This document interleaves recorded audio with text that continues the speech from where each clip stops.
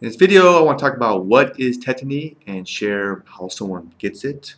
Now, before I begin, down below in the description, there's a link. And if you click on it, I'm giving away a free video-based guide all about giving you tips on shopping for supplements, comparing those types of products. Now, we as humans, we need things to survive, such as food, water, shelter. We need love. But there are a few other things that we need to kind of operate correctly. You know what I'm talking about? I'll give you a hint. They're vital for life. Yeah, we need these certain vitamins and minerals. If we don't get them, we just don't operate correctly. And tetany is a perfect example of that. The big reason why someone gets tetany is they're deficient in calcium, potassium, or magnesium. And of course, if an organ's not working correctly, like the kidney or the pancreas, then that can interfere with how calcium is used. So organ failure is another reason too. But the big reason is someone just lacking in these vitamins. They're not getting enough of them. This leads to random muscle spasms in all areas of the body, but most likely it's in the hands and the feet. But what is really scary is it can take place in the larynx. And that can interfere with how somebody breathes, make it very difficult to breathe. And serious cases can result in some seizures, heart dysfunction, convulsions, serious pain, vomiting. Now you might be thinking this: what's the deal with the muscle spasms? How does that relate? Well, it has to do with nerve signals that are just not working correctly, and that creates so the muscle doesn't work correctly, and those nerves need the vitamin, which is lacking. So to treat this problem, can you guess what the treatment is? Yeah, you give the person whatever nutrient they're missing, and that solves the problem.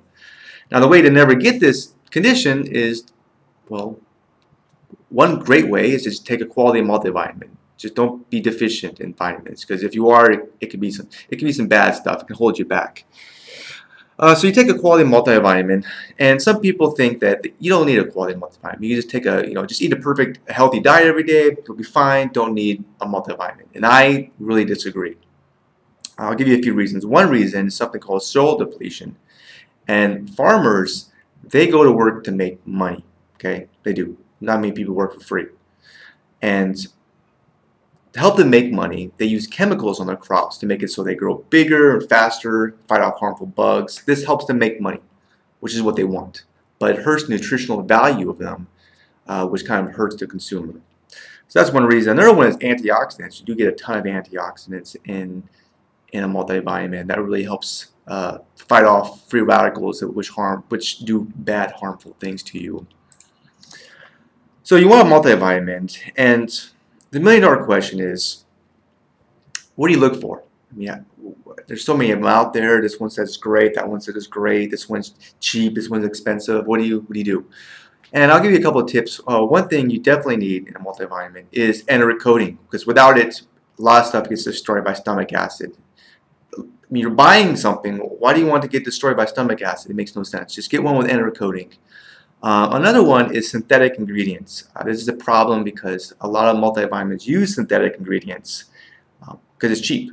It's not good. No, it harms liver. It actually depletes your body of other nutrients, believe it or not. And yeah, they can't be recognized by the body as the same way as the real stuff.